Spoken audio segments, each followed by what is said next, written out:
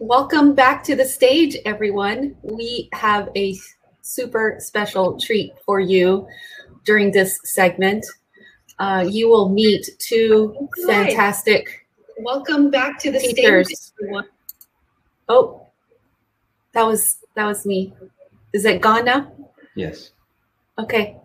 What I was saying is that we have fantastic teachers with us this morning from Atlanta Public Schools. And this session is going to be moderated by our one and only Terry Foster, who is our Constellations Fellow. He's a senior Constellations Fellow, actually. He's been with the program for a little more than 2 years. And has done a phenomenal job with working with teachers, has contributed so much to the work and the research that we're doing at the Constellation Center here at Georgia Tech. We have integrated many of his ideas and his implementation into our research. And I'm just so happy that he's able to facilitate this session. And I want to emphasize the importance of lifting teachers' voices throughout the summit.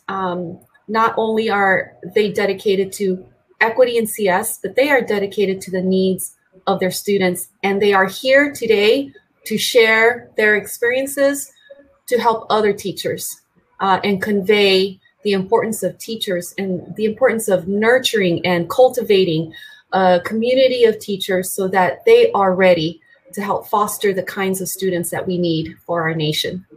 So with that, I am going to hand it over to you, Terry.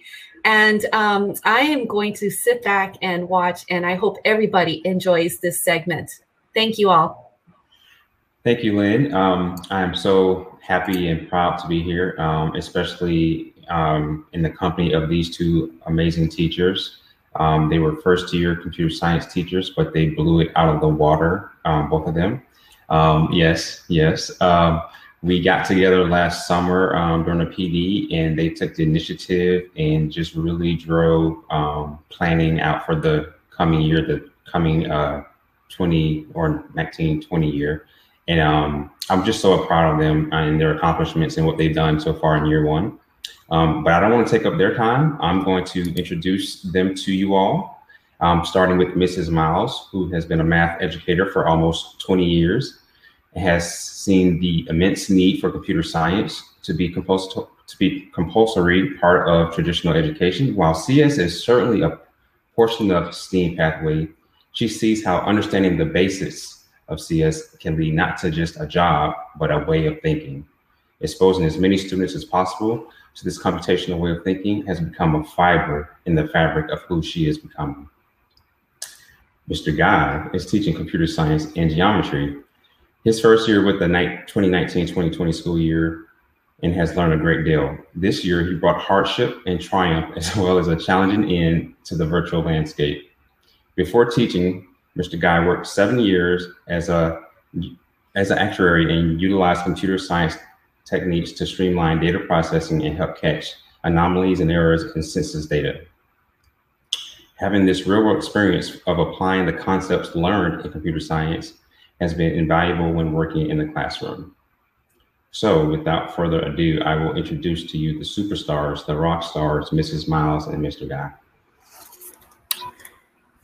Too much. Welcome everybody. We're so excited to have you here. So I'm gonna let David get us started. We wanna make sure that this is as interactive as possible. So David?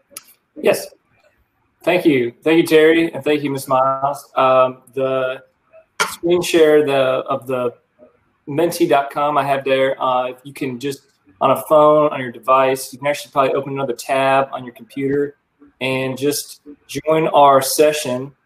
I see people are punching little hearts so we can see kind of who's in it already. And the goal here is just to kind of get some feedback.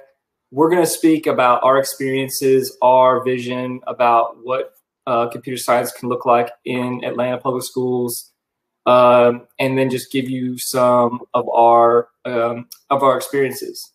So it looks like we got a good number of people already joined, and every slide shows the login So I think in the chat, Miss Terry, if you want to just write the login for the slide deck, and then I'm going to move to the next slide here. So this is just give you who we are, where we worked, which schools we're at, and thought we could start with just wanted to kind of see what's been going on with this summit. This is a word share, so it's really just we want to get like a word that kind of distills what it is that you've been gaining, what have you been getting from this summit. So here we see community. So just kind of submit, you can submit multiple times, and we'll see what kind of rises to the surface here about what it is that we're learning, what are we getting out of this virtual summit.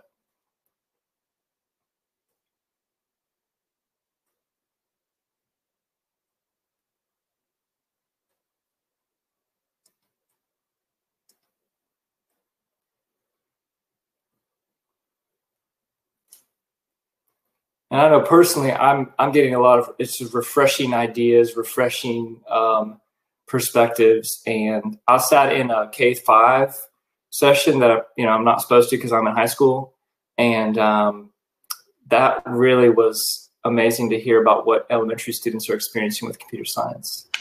Right. And I think I was also in that session you're talking about with the AI. Mm-hmm. Yes. And but to your point, while they continue to post, one idea that sparked in me was if we're really going to affect change on the high school level, and I'll talk a little bit about this more later, but we really do have to start younger and younger to just get that stigma out of the way for our students. So I thought that was awesome. I loved it. I loved it. Thank you, everyone, for writing here. I see community is the main thing. I mean, again, I think that's one of the major goals of these types of gatherings is to really see who else is out there producing, fighting for, creating all these new resources and ideas for the teachers to implement. I guess that's where the rubber hits the road, is in the classroom. Right. What else do you see, Ms. Myles? Say it again. I'm sorry. I'm just asking, what do you see on the word wall you'd like to speak about? Well, I'm loving the fact that what's unexpected to me is specifically the community's perspective. I think when people think about computer science, they don't think of anything social, anything community or integrated. So it's very heartening to me that the one thing that this conference is bringing out, we're midway, right? That's bringing out is a sense of community. Because, it can be isolating because you might be the only one in your building who even understands half of what's happening. And I love the fact that I see resources and equity kind of like on par with each other. That is awesome. I think that's just such a great testament to this particular conference. And I think it's going to be a very huge thing moving forward. Exactly. Okay, thank you. I'm going to move on. So again, I see there's still words popping up, but we're going to move on. So thank you, everyone. And now we'll just talk about who we are. And we'll start with where and what do we teach? So Mrs. Myles, why don't you start for us? All right. I teach at North Atlanta High School. It's the northern part of the city. And traditionally I teach math, any math I can teach. I do not mess with calculus though. Not because I can't do it, but because when you get to that level of math, the parent is very interesting. Not the student, the parent is very interesting. So I kind of back away from those senior classes. So this past year I taught Algebra 2. And of course, last year was my inaugural year in teaching AP Computer Science Principles, and we'll be adding a Computer Science A next year. David? Yes, hi. So I teach at Maynard Jackson High School, which is formerly the Southside High School. Mm-hmm. And I teach geometry, I taught geometry, and I taught computer science. And so next year I'll be teaching algebra and computer science principles and computer science A, the advanced class. Okay, and then next, just what is our background? So I think that was kind of the important part of this panel, was we come from different backgrounds. Mm-hmm. So I'll start. I'm a veteran teacher, although I wasn't traditionally trained. I went to Penn State. I majored in kinesiology, so who knows what that is? You know, basically I could have been a doctor, a personal trainer, an athletic trainer, a sports, agent. It's that broad. I chose to do the exercise science portion of it. So I really could have come out and done something in the medical profession, but I was tired. To be honest, it was a rigorous program. I did well, but I was tired. And I said, well, what have I done these 4 years, that I'm good at, and it's effortless. I don't want to have to think about it. I'm like, well, I've tutored and I taught. And so all of a sudden I find myself in Teach for America. Don't judge me. Don't judge me. So I did Teach for America. And then I said, I'm going to do my 3 years and I'm going to go and be a physical therapist. And that was literally in 2000. I finished in 2004, and we see how many years I've been in education since then. So I have a heart for education. I recognize I have an aptitude for teaching. I really sincerely feel like even if I went into the medical field anywhere, I would be in a clinical teaching hospital, because that's just my heart. My heart is for teaching and to have people, do better. So I'm experienced in pedagogy, in other words. I have a heart for pedagogy. I have a heart for students. I have a heart for people. I took one measly computer science course in 1996 called Pascal Programming, when printers still ran through things that you had to turn the paper to go through. So that was my one and only experience with computer science. Thank you. So my background is I went from undergrad into the industry. I was a math major, and I worked in consulting, actuarial consulting. So what is that word? Okay, the risk. We were basically looking at projecting things into the future, trying to model stuff. So the computer science isn't really like the forefront. It was more of a financial risk analyst sort of background. And I found myself really engaged in how do I incorporate using computer science. There was no one telling me to do this. I just found myself doing kind of menial typing and going, what can I do to really automate this so next year I can just like click a few buttons, there it is.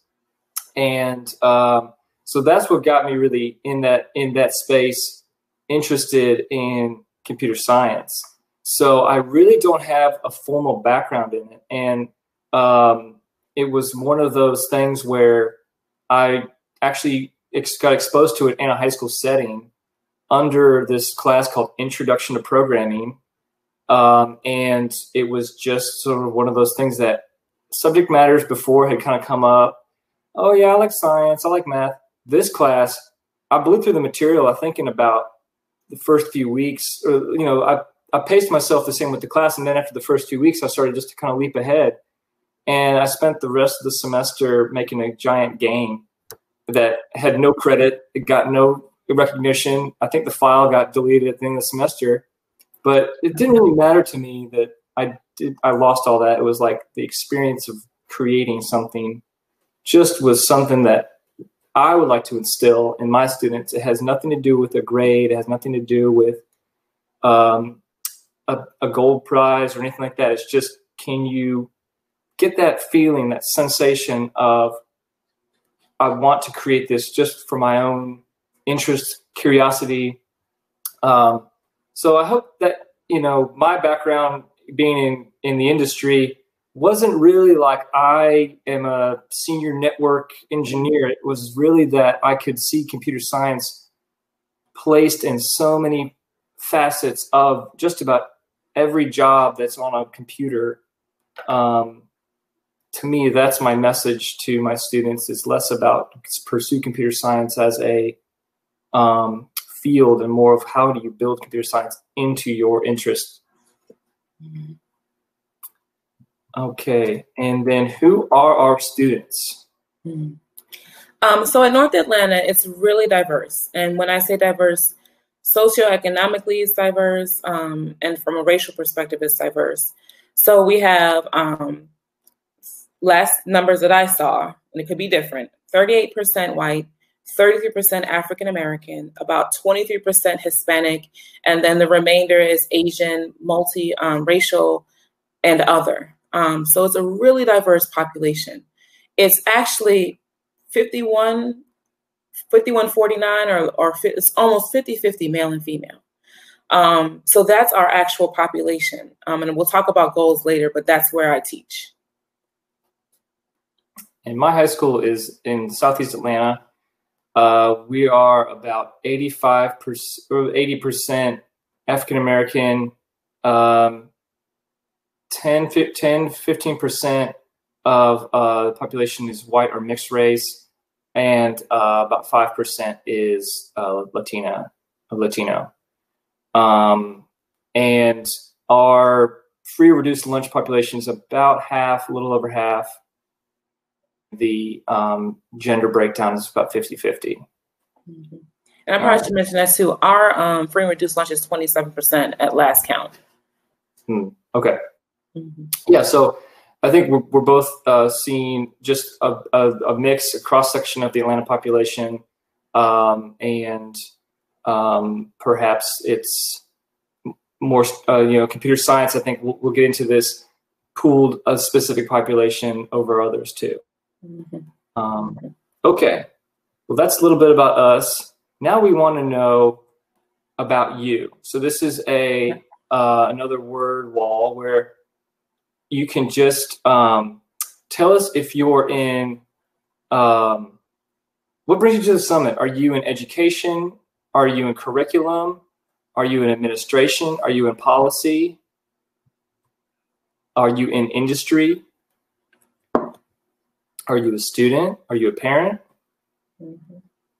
So just tell us where you're at, because we like to know who our audience is. Even if we could see you, we wouldn't know what setting you're in. Yeah. And we're doing this also because we want to kind of tailor the conversation. So if we're talking to, and I see it's mostly people who are already in education from what I'm seeing, but if we're talking to people who like have no dog in the fight with policy changes specifically, then there's no point in us really harping on that. If it's mostly people who are in education, like they're the boots on the ground, then we need to share more of pitfalls that we had, and things that we definitely are not doing again, or going to try not to do next year and following years, or things, and then talk about things that like really worked well. And once again, we're really looking at the things that I think our main point is that we experience a lot of the same stuff, right? But we kind of approaching it or going at it maybe different ways, but it's like, dang, we still had some of the same issues. I think that's the main point that we wanted to put out. Okay. Hope that's some parents. Yeah, so I see some education, of course. I think that's why we're here. Right. Teachers. So again, so all these sessions what has been very helpful is go to this website and tinker around with this resource. And, we're doing that live in the session. So, that's kind of how we're approaching this panel, is just to kind of give you maybe some more of the qualitative experience. Yep. Yeah. I see a math teacher. Here we are, two math teachers. So it's interesting. Sometimes we have to wear different hats during the day, or is it the same hat? Good question. Yeah. Yeah. Cool. All right. CS education, physical science. All right. Curriculum, CTAE. So for anyone outside of Georgia, CTAE is, what is the C? Career. Engineering career. Sorry, career and technical. Career, technical, agriculture, and engineering. So yes. Basically, the Department of Education has said there needs to be at least some curriculum in our high schools that teaches students some real skills that they can take and have pathways that they can graduate high school and almost go immediately into an industry with a high school diploma. So that's the CTAE department of the Department of Education.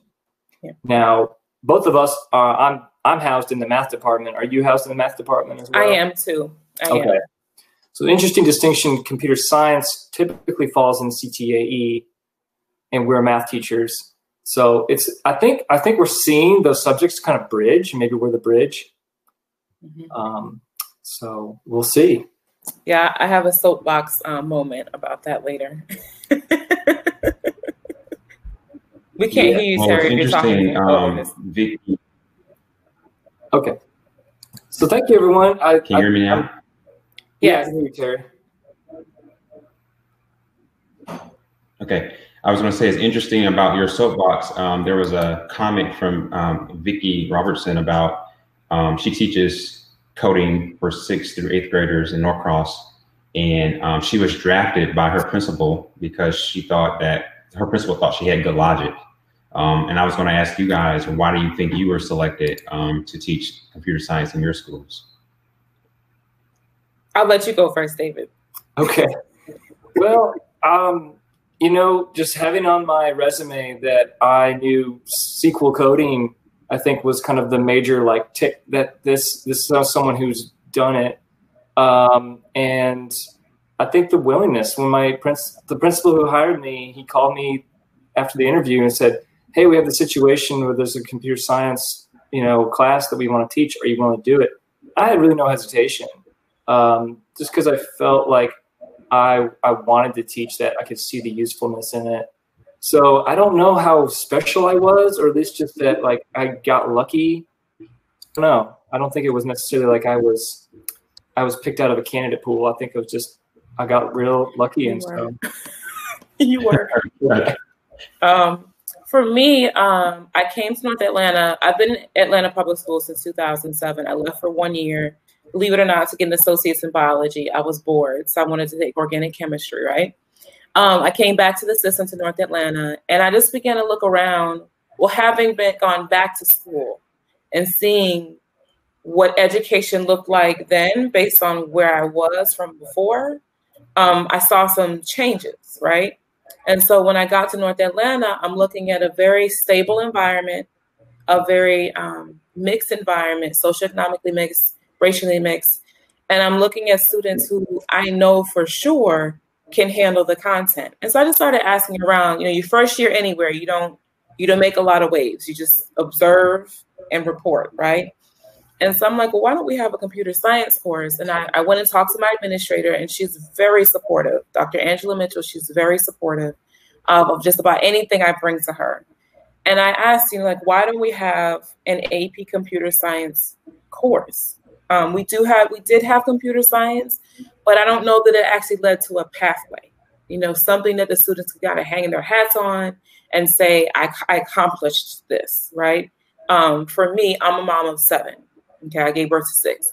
And so when I'm looking at my own children, when they finish high school, when they matriculate, I want them to be able to go out in the world and not just get a higher education, like degree or whatever. I want them to have skills to use. Well, I take that same approach with my own students. Okay. So in year 2, I went to my manager. I'm like, well, why don't we have this? And then she said, well, there's this guy who keeps trying to get computer science over here. And we don't really know, we don't really have the infrastructure. And I was like, we do. I was like, I'm volunteering.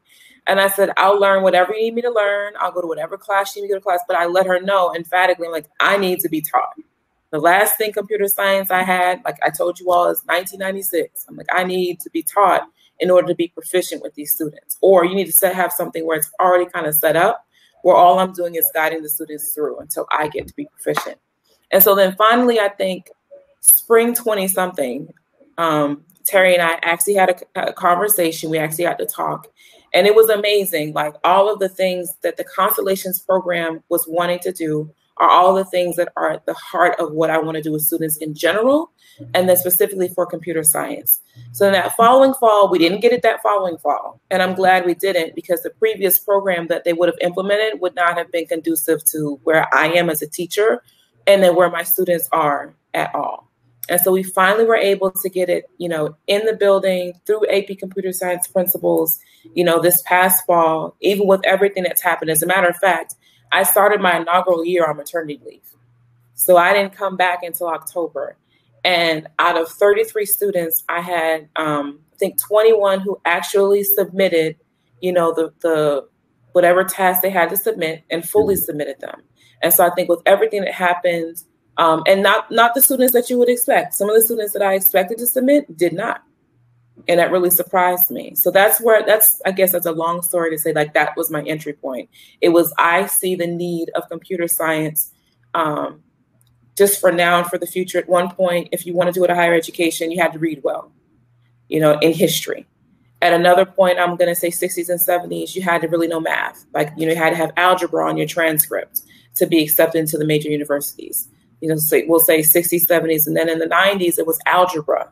For real, you had to know algebra and calculus, kind of had to be on your transcript to be considered to major universities. I fully believe that in these next 10 years, when you go to apply to a higher institution, they're going to see, do you understand, have you taken at least one computer science course? And there's going to be somewhere, and maybe I'm being prophetic, there's going to be somewhere they're going to want to know, can you think computationally? I don't care what your major is going to be. I really think that that's going to be the next wave of entry into higher education. That was well stated. Thank you so much for sharing that, Mrs. Myles. I love when you get on your soapboxes. There was also, I'm sorry, go ahead. No. There was also a question from Jim Hook. He's in Oregon, and he's a CTE participation. He said CTE participation by subject area is highly gender tracked. Is that an issue in Georgia? I'll speak to that just because I've been in education a little bit longer. For Georgia, let's speak plain and shame the devil, right? So we know in education that people track everything, and that's not what you're supposed to do, correct? So one of the things that David and I really wanted to point out through this talk is we have to stop that specifically.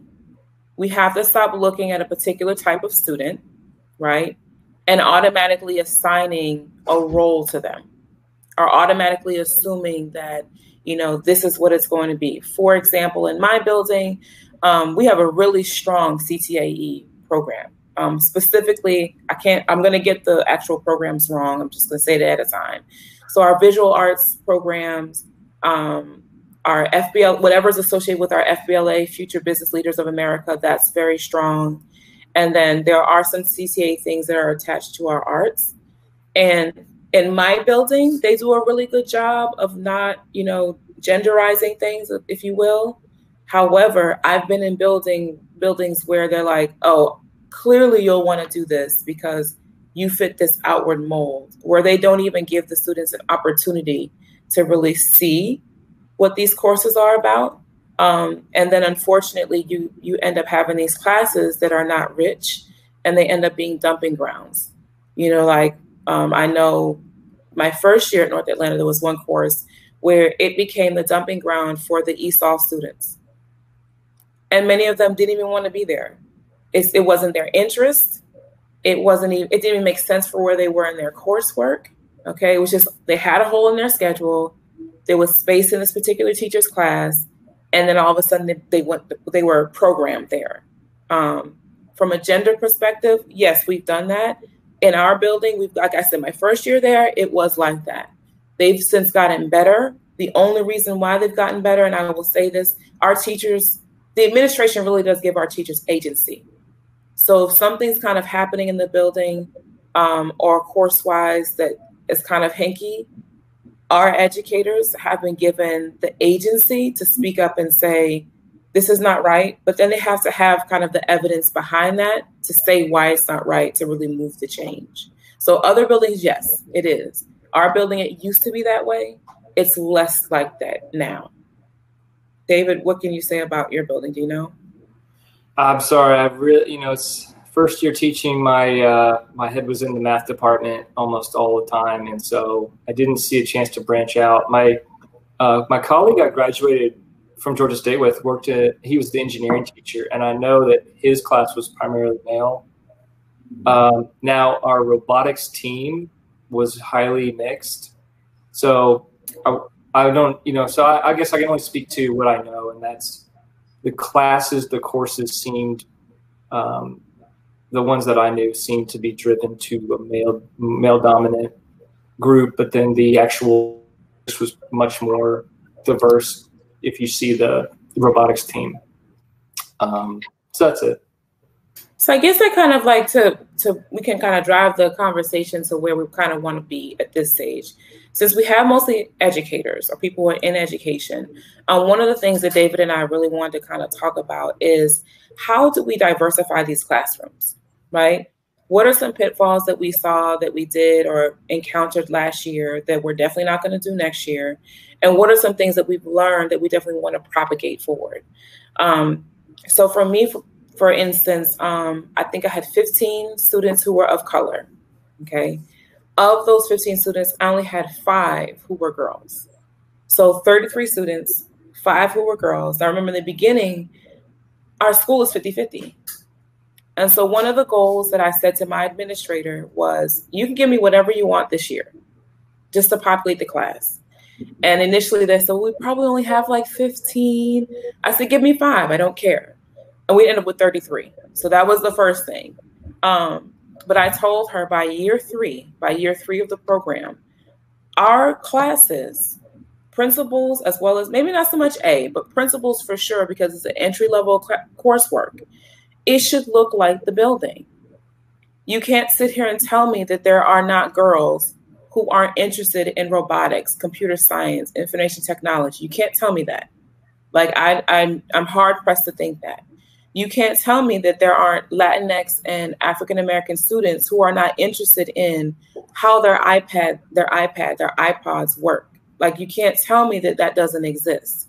And so one of the things that I've charged myself with, one mistake that I would say I did last year was not bringing computer science to a practical perspective enough because I was trying to get through the coursework. So I realize now that moving forward, there's one major thing that I'm going to change moving forward is those offline activities that actually relate to physical computing or seeing how these computational ideas actually exist in the real world, especially now that we only have the create task, right? That's the only task that we have. It's so vital for them to see why these big words, algorithms and abstractions, you know, what does that actually really mean in the real world? But starting earlier about that. And then I know this is a lofty goal, but finding my way to the middle school, plain and simple. I have to find my way with my students to the middle school. I did a little research about, well, what's best practice? You know, what would diversify any classroom anywhere? Well, we know when students are learning from someone who looks like them, they're more inclined to participate. Okay. So I'm an African-American female. I'm not surprised that my African-American females sat near my desk. Not surprised at all. When they chose to sit somewhere, they sat near me. When we had group activities or we had activities where students had to kind of talk to each other, I'm not surprised that they kind of gravitated together, right? So one thing that I'm moving forward is making sure that, one, my students can see themselves in the content in the industry through some unplugged or, you know, I don't know how I'm going to do it, mentorship opportunities. David? No, certainly. I experienced almost more of a stark situation where our school is, as you heard from the percentages, a majority Black student population, and my classroom setting was about the opposite. And I think that goes back to the situation of enrollment was like very last minute, and they reached out to a charter school in our, they were the ones that actually signed up a lot of students. And so my class kind of reflected this charter school more than it did the high school. And so I think that the next step would be to reach out to numerous, you know, the school itself I'm in, the freshman population, and the middle school, the other feeder middle school. And you know, I think about how I actually incorporated a little bit of computer science, not necessarily programming, but just using apps in my geometry class. And I had a lot of young women that just excelled at it. And they were kind of like, can we do that more? Can we do that more? But they would end up with like a B or a high C in my math class. And I don't think it has anything to do with their ability. It was just that they were like, I know this. I don't need to try. That attitude, I think, of like when you miss out, maybe they missed out on being considered gifted or honors, and that boredom sunk in, and so math class is like, boom, I don't want to do it. And I think, unfortunately, this like the principal's class. So we're talking about the principal's class mostly. It has no prerequisites, but something's limiting the enrollment, and typically it's like an algebra kind of. Do they have a handle on algebra? And I forget the exact language that College Board uses, but there is some sort of suggested prerequisite. And I would almost, and so what I thought was really promising this year was we did a computer science carnival. And so this was like sweat and like the fellows, Mr. Foster right here, Terry, y'all did a great job of like presenting computer science to the general student population. We didn't have like, we think you're good for computer science. We were like, all right, if you're in a freshman, come on down, come check it out.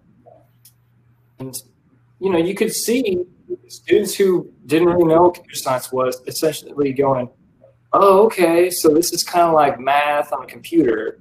Or maybe it's a game I'm making. But anyways, I think our enrollment numbers should look a lot different next year because of that exposure in the school. It wasn't extracurricular. It wasn't like something they had to go get on a bus and to go somewhere else. Like this was housed in the school, and it was actually during class time. So there was no real like barrier for that student just to get exposed. So I think stuff like that, and then just I know I need to be more in conversation with the middle school counselors and see about maybe their math or science teachers if they have a suggestion, because like what you talked about, Mrs. Myles, in one of our sessions planning for this, computer science, sure, it's mathematical, but at the end of the day, it's logic. That's what we're doing. Mm-hmm. And what's funny is that when we got to these like create tasks, you need a logical operator. Was one of the requirements in the computer science principles. You need a logical operator. That's the language we use. My students were like, well, what's that? And I kind of was like, oh man, you know, teacher moment. Like, I can't believe I didn't teach them a logical operator. Well, here we go. It's, you know, near the end of the school year. But to me, it's almost like, can that be reinforced the whole time? Do you like puzzles? Do you like, you know, can you break down just, maybe they don't have to like write the code, but can you see what's happening? That's the goal for computer science. I think sometimes we limit the student because if they don't have interest in computers, then they wouldn't have interest in computer science. Well, I think we should look at it differently. Like, do they have interest in problem solving, puzzles, logic, crosswords, anything like that? Maybe that's a different avenue for a candidate. Right. And I think the other thing that is kind of the elephant in the room that we as teachers kind of feel, just total transparency, kind of powerless in, is that we're not the actual schedulers, right? And so unless you have an established relationship with the counseling department or you have a good relationship with your administrators, it's sometimes hard to convince them that this C student in algebra, right, can do well in a computer science course. For example, the initial, you know, College Board has their set, you know, of suggestions, right? But the initial requirements that my counseling department and my administration set forth for computer science, to me, already delimited like 80% of the people that I would even consider to be eligible for computer science. And so when we talk about next steps, I'm an advocate. So what I realized very quickly is that I am the actual advocate for students that I don't even know yet. Like I really am. And so this past spring, I really sat and thought about like, okay, what should be the actual requirements, right? Because we can't, you do have to think on a certain level. Like, let's just be real, right? You do have to be able to think logically. So I said, it doesn't have to be that you have this particular, you're in Georgia, we have proficient and distinguished are like the two higher delineations when you take the algebra EOC or the geometry EOC. And so they wanted like distinguished. And I was like, oh no, because you've already taken a lot of people out of the game that would do really well in this course. And so I'm like, well, listen, if you have an 85 or over on the actual EOC, you're already in good shape. If you're doing well, and when I say well, I mean like high B to low A or above in your math course, you're doing well. And I open it more than just the math class with the science class. Now, I do want people who have that kind of science mind initially, all right, because you'll have some students who are, but that doesn't mean it's limited to that, right? Can you think logically? So when I sat down to write the requirements or the prerequisites for my particular AP Computer Science Principles course, I was much wider. And my administrator was like, well, if they can't do this and they can't think. And I was like, well, Computer Science Principles specifically is supposed to be an entry-level course. So if we don't, and I don't know anything that's entry-level where students automatically come in knowing the content. If that's the case, then a lot of things, I wouldn't be a teacher. I wouldn't have gone to college. If that was going to be the measure by which we had students, or we allowed, and I put that in quotations on purpose, we allowed students the privilege of coming into computer science, then we're no better and we're no further along in education than when we were with Brown versus Board of Education. And I really feel strongly about that. If we are trying to grant access and we want to enact, if I'm supposed to, as a teacher, enact research-based practices in my math class. So if you say formative assessments that have no grade attached to them allow students to be more honest about where they are in learning, right?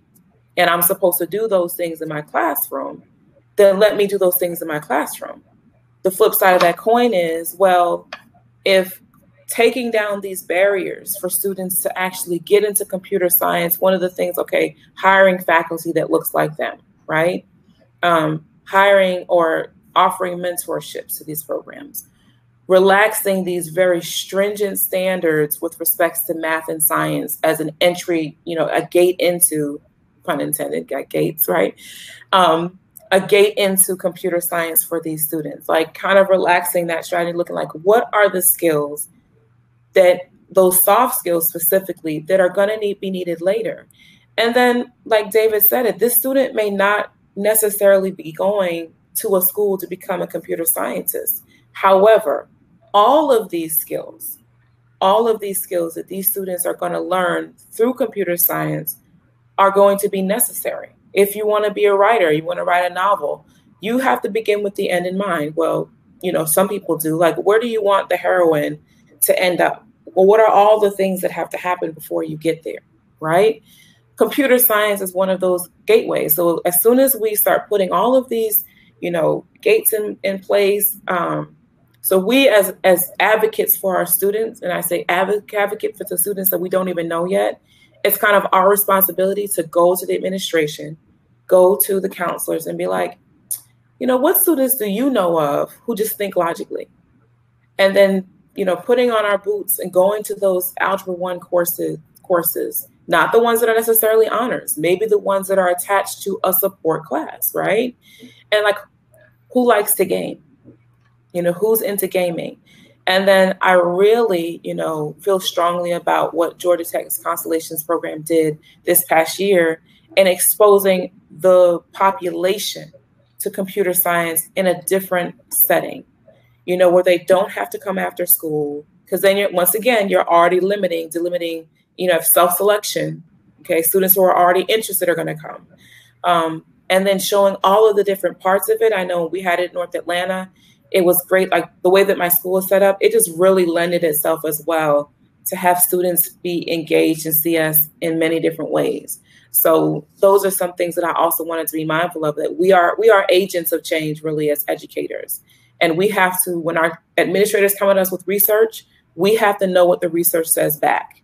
So when we're asking for more girls in our classes, when we're asking for more African-American students, Latinx students to be placed in our classes, it's not just like, well, it looks good. No, The research says when you have a more diverse population, the research says that this is what our next generation is, correct? You know, there are politicians, there are artists, there are teachers. So we have to kind of act as agents of change in our own building and kind of ask for what we know is right. You know, with kind of a soft touch too, because it can't be too forceful. Well, I'll make a quick point about, you know, this. I think we were talking about this, and I know we have a lot of educators, but like the framework that we're working in is that computer science is scarce, that it's an elective class, and that there's really only room for a select group of students. And so I think when you come with those boundaries, then opportunities will be selective. I think what we're talking about is also in tandem with ramping up access, maybe even requirement changes to where a computer science class can either substitute a required course. Because I think what happens is we're targeting lowerclassmen. And sometimes the students who come kind of advanced already will have this gap. And that gap gives them this space for an elective. While students who might be like, even their sophomore year, having to retake a class, computer science is out of the question at that point. So, so there's a lot of moving parts here. And then so this is what we're noticing as teachers, that the student doesn't have to come fully require, like there's, math classes is a little bit different. There's an expectation they have a great basic knowledge for us to teach them the next step. With my class, I found a lot of students, they didn't know anything. And some of the students who were kind of like, I don't even know if I like computers, were like the best. I mean, so it was just one of those things to keep, you're fishing out there for people you might not even know are going to accept. So it's, to me, that scarcity is the problem. Maybe we can just, I don't know, have a more opportunities for students, I think is always going to improve our pool. One of the talking points that we want to talk about was what drew in, and since we're talking to educators, I wanted to talk about what drew in our students and also what did repel them. So what were some of the things that you thought drew in your students, and what were some of the things you thought repelled them?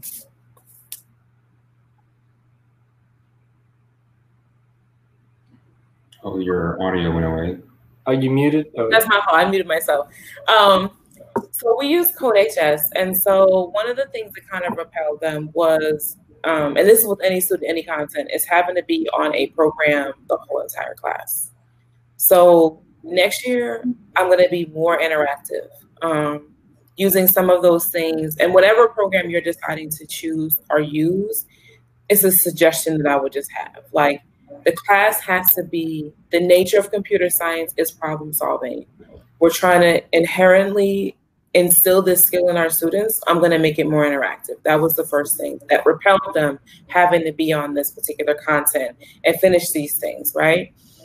Things that drew them in were the times when we were actually doing activities that made them take what they learned in CodeHS or whatever warm-up or intro lesson that we had, and they had to produce something. For example, it took all of my strength not to help this one particular student with his create task, not create task, the explore task, which has gone away.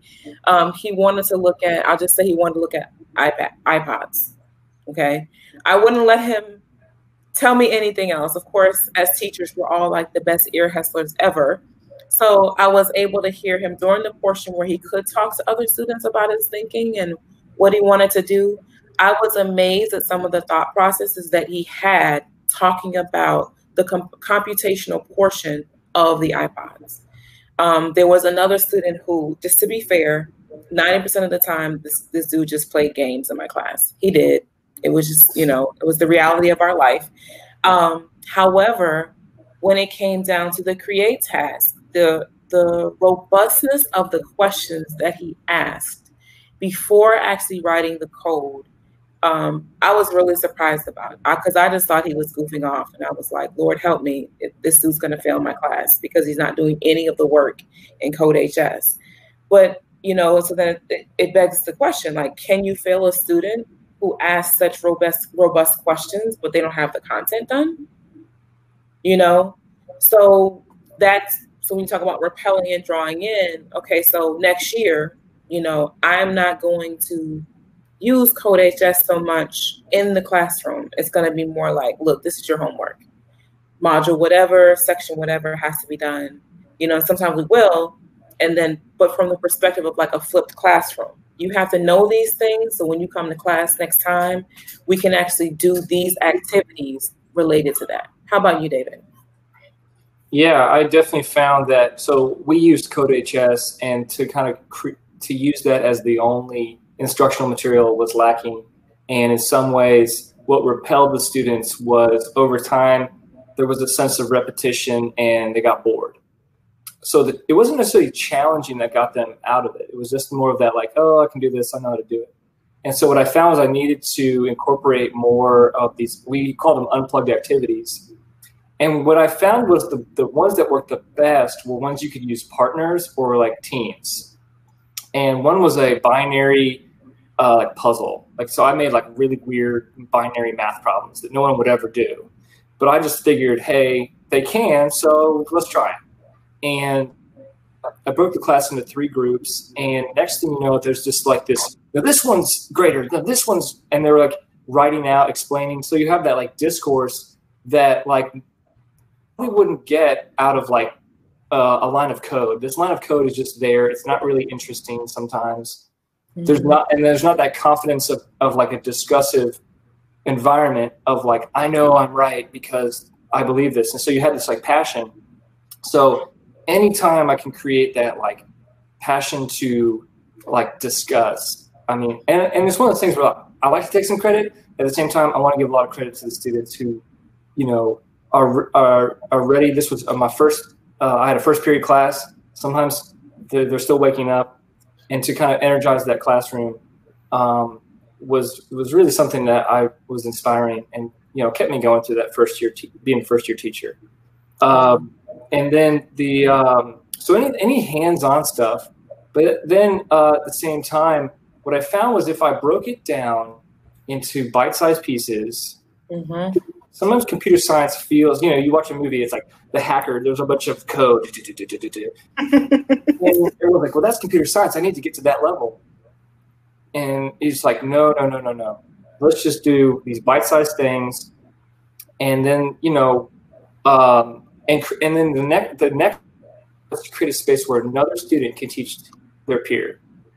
Yeah. So anytime I think branching out of just watching the video, typing some code, but where there's actual collaboration and physical, like touching something that is an idea about computer science, those things I think just really just brought that class into a really exciting space. And so it got students who normally were like, well, I don't know how to code that well. They were the ones who were like, well, I can do this. We played like an internet simulator game. Well, they can do that because they love talking on the phone with their friend. Like it just felt comfortable for them. Or I can like a chat room. So when we're saying, hey, can you text? Well, yes, some of these students who knew how to code well, they're not on Instagram, and the students who were on Instagram when we did the chat activity were like rock stars. So I guess just like we're talking about that differentiation, we'll call it, of getting away from just a single computer science is terminal typing a code, seeing if it runs an error, correcting it, and then it says hello world.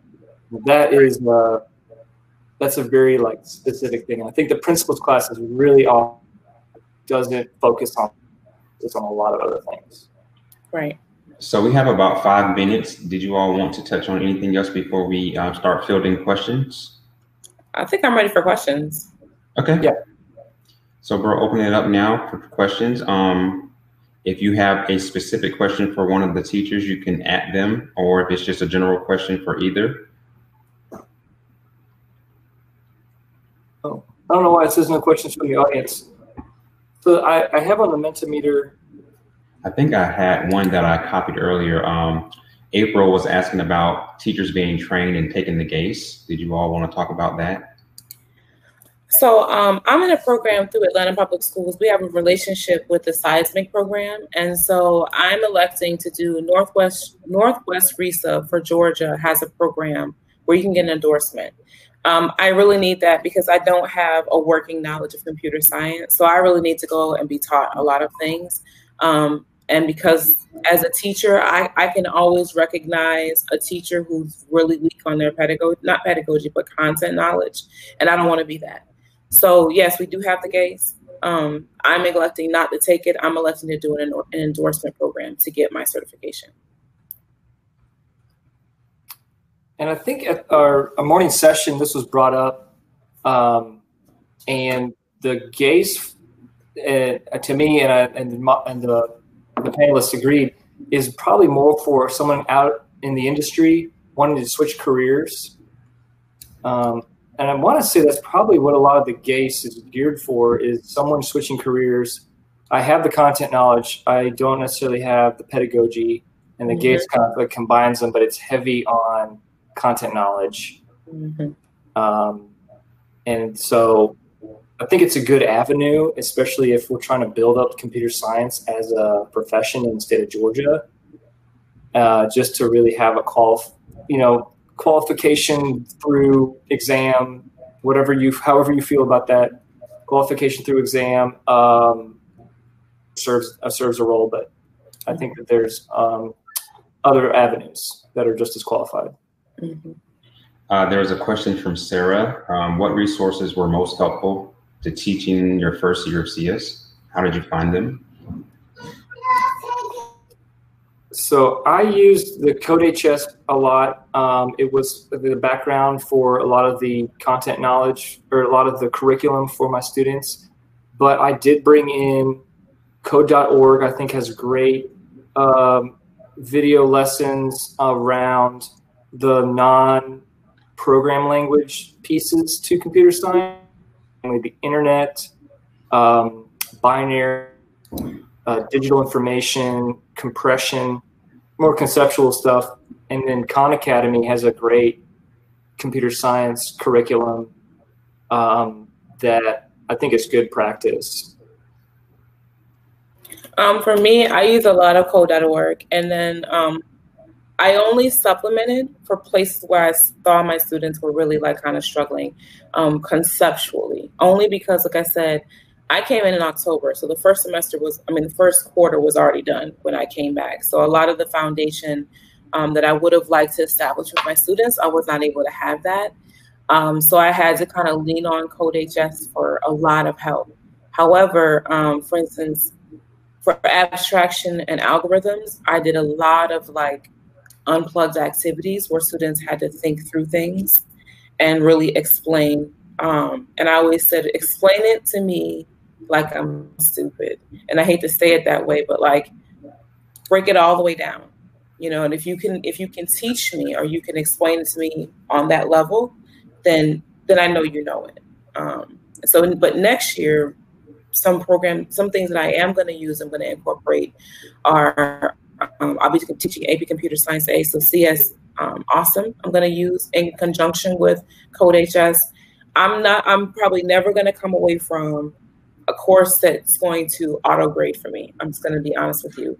I don't want to look at, if my classes are going to stay as large as they are, which they probably are, because my goal is to get as many students in CS as possible, that part of it, I need this to be automated. And a couple of students, and I'll be real quick because we're at time, aren't we? Yes. They would be like, well, I wrote the code and it should work. I'm like, you're right. And I said, one student in particular, I said, well, yeah, your code is much sexier than the actual what CodeHS says your solution should be, right? And I said, well, think about it from this perspective. If you're being hired or contracted, or you're working in a particular job, and they ask you to do something a very specific way, using a very specific set of functions or parameters, you got to kind of yield to what they want.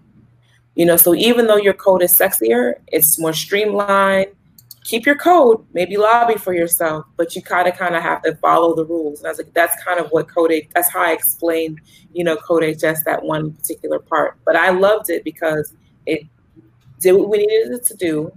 it auto-graded. I could really see where the students were having their issues and take those items into unplugged activities. So we're running out of time, but if you do have any more questions you would like to ask our rock stars personally, you can email them. Do y'all want to type in your emails in the chat? Absolutely.